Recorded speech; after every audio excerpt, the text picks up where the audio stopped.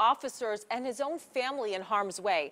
13 Action News reporter Parker Collins saw how SWAT finally ended this incident firsthand. Police and SWAT have been out here for much of the morning. Several streets like this one have been blocked off because of what's been going on. Police say a man had a samurai sword and they got his family out, but his 98-year-old grandmother was in that house with him while he was threatening officers. They were negotiating with him for hours to try to get him to come out. There were several loud explosions. Eventually, they got their suspect into custody. Yeah, it startled my wife really bad this morning, so that's why I came out to find out what the heck was going on.